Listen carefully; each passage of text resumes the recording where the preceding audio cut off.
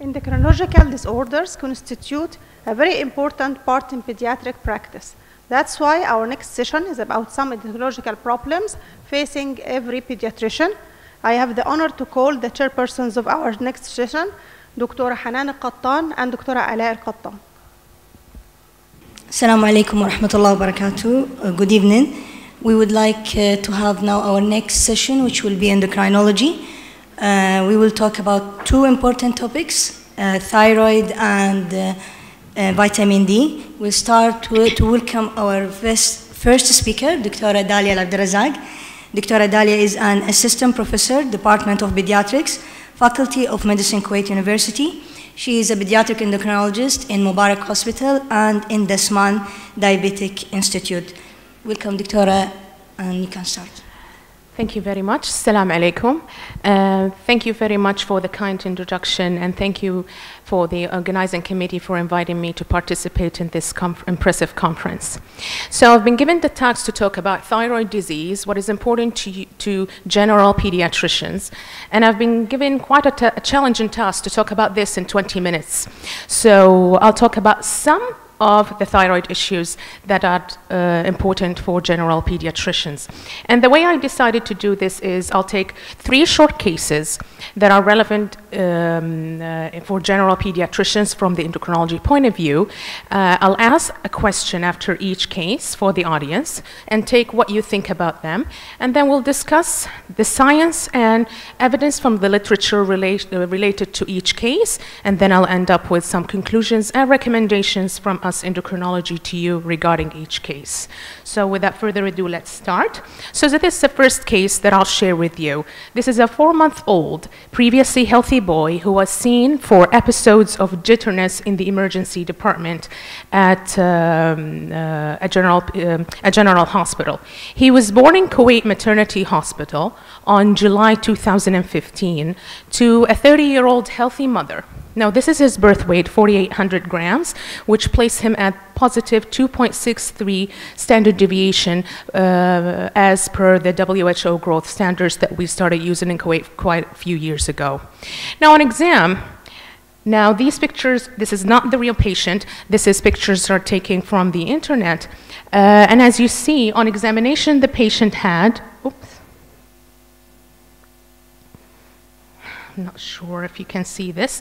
So as you see here, his tongue was quite enlarged and he has an umbilical hernia on examination. Now I'd like to ask you, you are in the emergency department, and what test would you order as a priority for diagnostic workup? So with show of hands, who would choose to do a liver function test? Okay. Who would choose to do a blood glucose? Okay, and who would choose to do a thyroid function test? Okay, and who would do an ECG? All right. So for this child, a blood glucose was a priority. Now, I know you thought, because I'm an endocrinologist, I will be presenting a thyroid-related case. But for this case, we see that the thyroid gets blamed for a lot of emergency presentations in pediatrics. Now you see, this child had Pickwick-Wiedemann syndrome, and he presented with hypoglycemia to the emergency department, and that's why he was jittery. And these kids, they have macroglossia and umbilical hernia as well.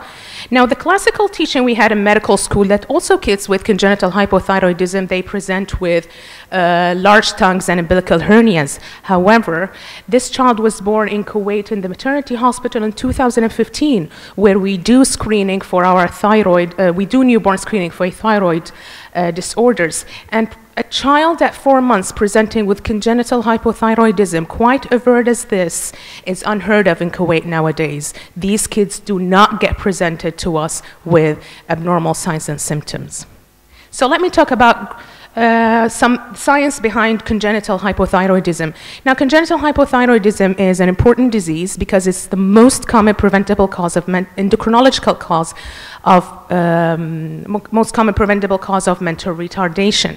Now, from country to country, the cause of congenital hypothyroidism differs, but the most common cause is developmental abnormalities within the thyroid gland where it doesn't develop very well, such as ectopic thyroid, thyroid agenesis, or dyshormonogenesis.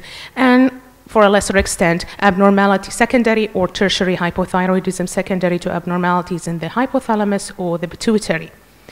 Now, the classical signs and symptoms, what we got taught in medical schools for children presenting with congenital hypothyroidism are listed here, and as you see, they present with decreased activity, large anterior fontanelle, poor feeding, not growing well, constipation, hypothyroid, hypotonia, hoarse cry, coarse features, similar to our patient, microglossia, umbilical hernia, developmental delay later on, pallor, myxedema, and goiter.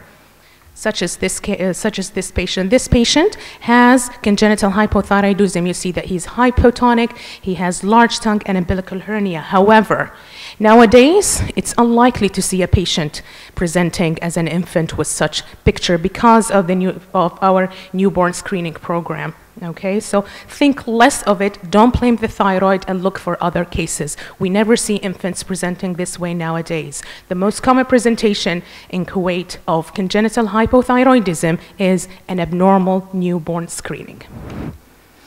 Now, some evidence behind congenital hypothyroidism. Now, it's important to diagnose congenital hypothyroidism in kids, and that's why newborn screening has been introduced in the first place, because timing of the normalization of the thyroid function test influences your outcome. Now, normal development can be achieved in most of these kids if you start the treatment earlier. And in the literature, within the first 2 weeks, if we start treatment, we can get a normal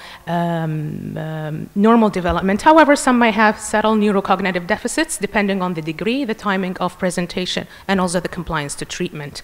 Newborn screening has been shown to be the most effective way of preventing mental retardation and ensuring normal IQ in these patient population. Now, it's the conclusion from my first case then, that screening programs have led to a successful early detection and treatment of infants with congenital hypothyroidism, and we have this in Kuwait.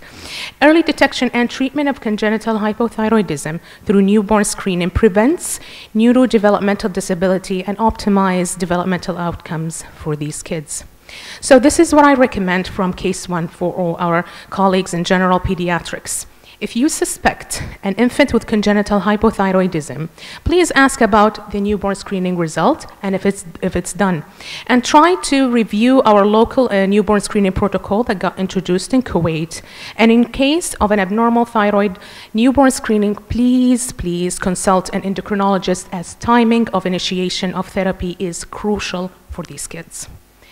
And these are some usable resources about congenital hypothyroidism introduced by the European Society and the American Society of Pediatric Endocrinology that I find quite helpful for us endocrinologists, but also for general pediatrics as well. So this is the first case, and I'll be happy to take questions about each case after I'm done with the presentation. Now, this is the second case. So most of you, this is the same kid. So most of you asked for a thyroid function test to be done on this child at the emergency department.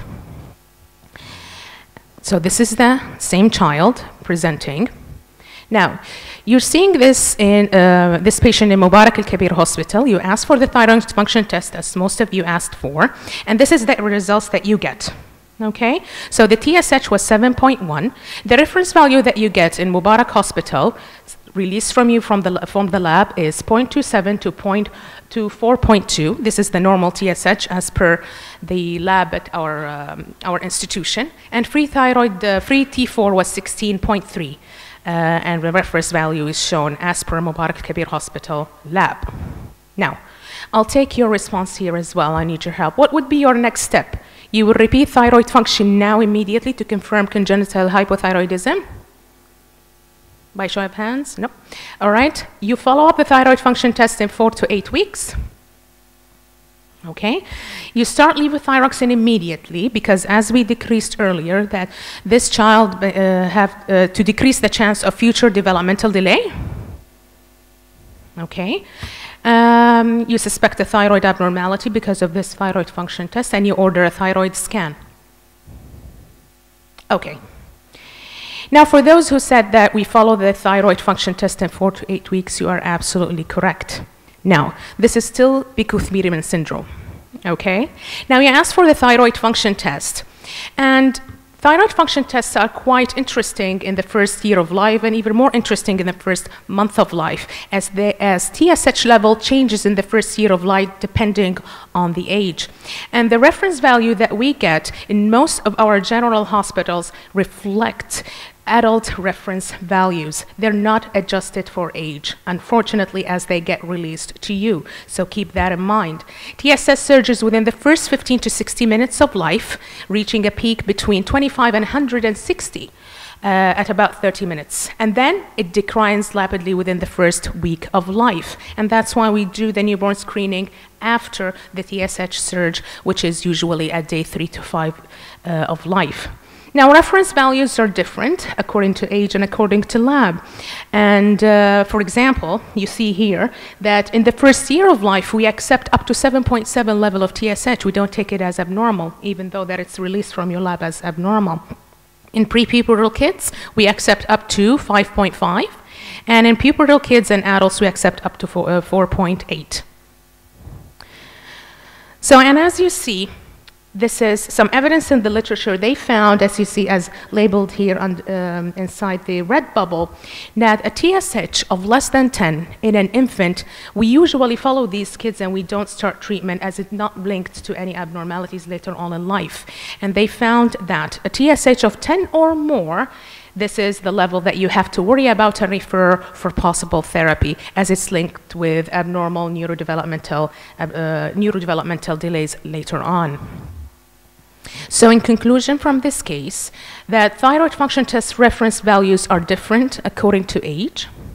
And I urge you to contact your local lab for references of thyroid function test according to age. But if the TSH levels in an infant, a neonatal or an infant, are persistently above 10, please consider referring for replacement therapy. Okay. All right. So the first two cases was mostly about neonates with abnormal thyroid function test. So I chose the third case to be an older child with an abnormal thyroid function test.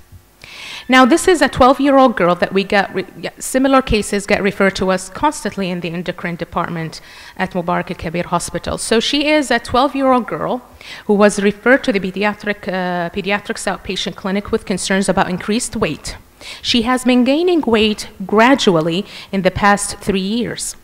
On review of her food intake seemed to be increasing with multiple snacking, but however, the mother noticed that she has no will to do any physical activities. She always stays playing with her video games. She has been not sleeping well and feels tired during the day. Her maternal aunt and grandmother are suffering from a hypothyroid condition from which they're taking pills. However, it was not specified what condition this was. Now, her growth parameters are as follows. Her weight was 62.5 kilograms and her height was 146.7 centimeters, giving her a BMI of 29 kilograms per meter square, and that's equivalent to positive 2.66 standard deviations score for obesity. That's obesity for her age and gender as per the WHO growth chart. So this child is obese.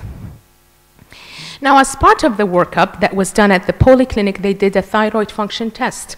As family, the mother and grandmother having hypothyroid disease, and also she's obese. So the thyroid again gets, we think about the thyroid gland in this context as well. So the thyroid function test, as you see from here, you have a TSH of 9.2 and a free thyroid, free T4 level of 7.9. Okay.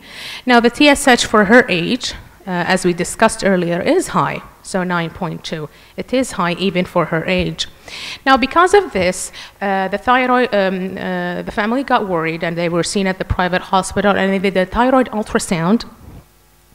And the thyroid ultrasound showed increased thyroid volume and vascularity. So that's why she got referred to me in the outpatient clinic. Now, I need your help with this. After looking at the abnormal thyroid function test, which was abnormal, and the thyroid ultrasound, what would be your next step? You label her as hypothyroidism and start levothyroxine, which is thyroid hormone replacement. Okay. You worried about your thyroid ultrasound and you refer for a fine needle aspiration. All right. You want to confirm this and you repeat your thyroid function test on ultrasound. And we refer the child for dietitian and lifestyle counseling. Okay, so this is what I did. I referred her for a dietitian and lifestyle counseling, basically, because obesity has been linked with abnormal thyroid function tests, not necessarily as a cause, but a consequence, and I'll explain that. Now, some science behind thyroid disease, thyroid function test, and obesity. Now, the body composition and thyroid hormones are closely related, and that's why we think about thyroid function when we're seeing a child who's obese, and we try to blame the obesity on hypothyroidism. The thyroid regulates body composition through regulation of basal metabolic rate, thermogenesis, lipid and glucose metabolism, food intake, and fat oxidation. So it will be okay to say that hypothyroidism can cause weight increase together with it because of decreased metabolic rate and thermogenesis. However, this is exaggerated. We see that nowadays the epidemic in obesity is less likely related to thyroid illnesses, and the abnormalities of thyroid function tests are a consequence of obesity, not a cause. And I'll explain that. Now, a lot of theories have been suggested behind why obese kids and adults have abnormal thyroid function tests as a consequence. Now, the body tried to compensate for the obesity by increasing total T3 and free T3 as a defense mechanism, okay, to counteract the accumulation of fat by increasing thyroid hormone that will lead to increased energy expenditure, increased basal metabolic rate, and at the end, increased total energy expenditure in order to counteract the increase in weight. Also, it has been suggested that expression of TSH and thyroid hormone receptors are reduced in edible cells of the obese subjects, and that's why the signaling pathway gets abnormal, and you get abnormal thyroid function tests in kids who are obese as a consequence of obesity, not vice versa. Also, obesity, as we all know, is an inflammatory state. And the thyroid axis is quite sensitive to inflammatory states in the body and respond accordingly. So this is some evidence behind these theories. Now, this is a study done in the West. And as you see here, I can't.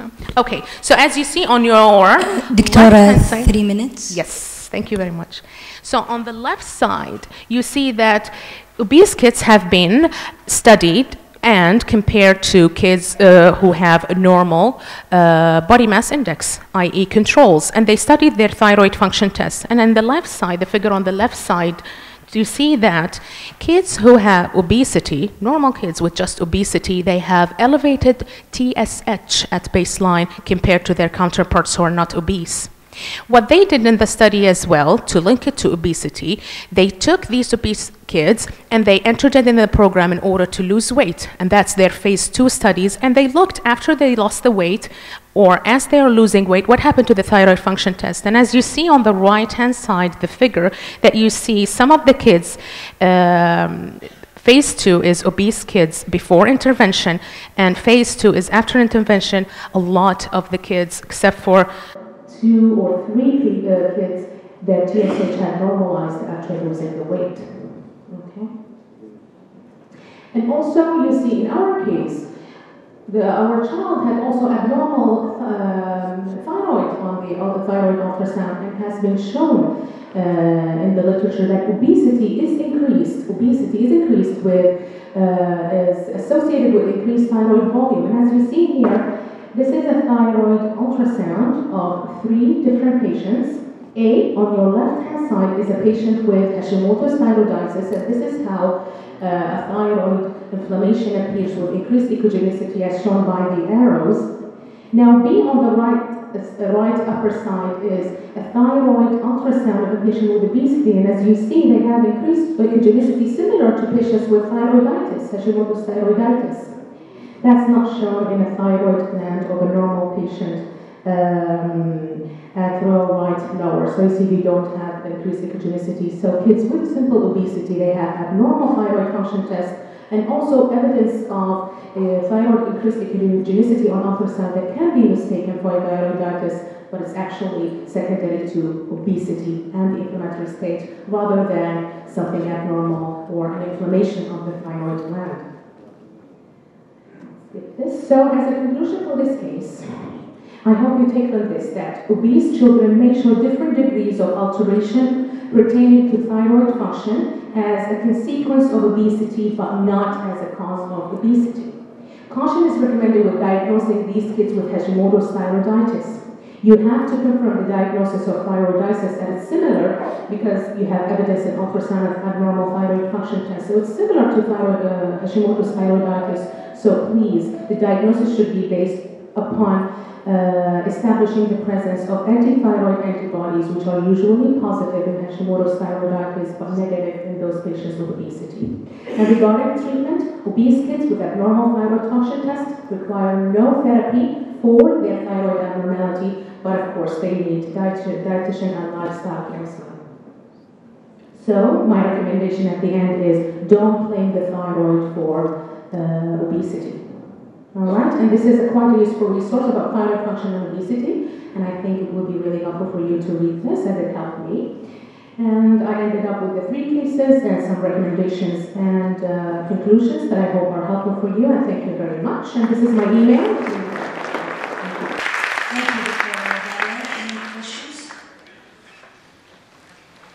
Thank you for this background from Royal Health. Since you talked about the newborn screening test, you know the newborn screening test sometimes always is made by tandem spectrophotometry. The levels sometimes it's higher, much higher than 9, even not only 7 and 4, but sometimes it reaches 20. What do you think about this? If you can give us a brief. So up to 10, you start treatment. These are levels that you do the regular thyroid function test.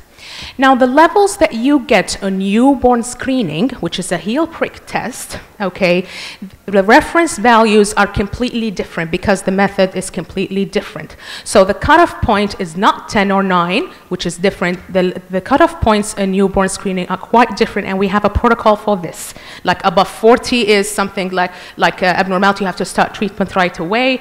Between 20 and 40 you consider, but you have to repeat. Less than 20 is normal. So levels, what I showed again, are levels, normal TSH levels done for the thyroid function test and not for the newborn screening results that you get in, for neonates.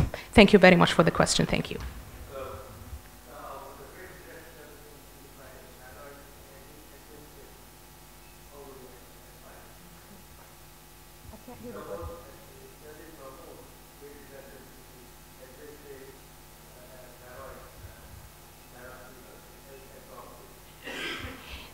If I'm understanding correctly, so do I advise using thyroid drops for treatment of thyroid? For promoting, I'm sorry, I can't hear you. Yes. Yes, promoting weight reduction. Now, there is a lot of people that think that giving thyroid replacement to a child who has just normal obesity will eventually increase your basic metabolic rate and so on and help with weight reduction. Now, levothyroxine or thyroid replacement is not approved as a drug for weight reduction. As an endocrinologist, pediatric endocrinologist, I advise against using this drug for weight reduction, as the thyroid function tests in these obese kids are abnormal. However, if you replace them with extra thyroid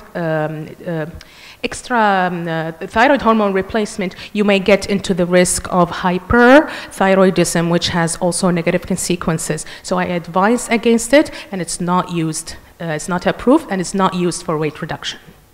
Thank you for the question.